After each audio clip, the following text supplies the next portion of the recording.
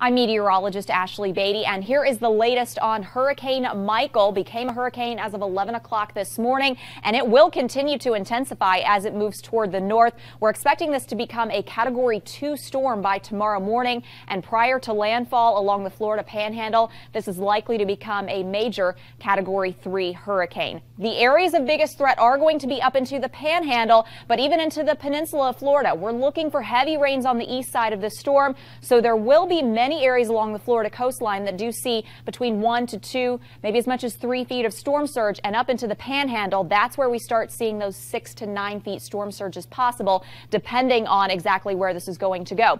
And this will hold together. It's going to be moving very quickly, so we anticipate tropical storm force winds even into Georgia, possibly even into the Carolinas over the next couple of days. Here's the rough timing in terms of when these tropical storm force winds could arrive. This would be the earliest time frame. Folks in the Tampa Bay area could start dealing with that as we look ahead to Tuesday, and then late Tuesday, just before landfall, starting to see those winds really picking up for the Panhandle. Wednesday for the Georgia area and up into the Carolinas as well, before eventually this moves out into the Gulf, or into the Atlantic rather.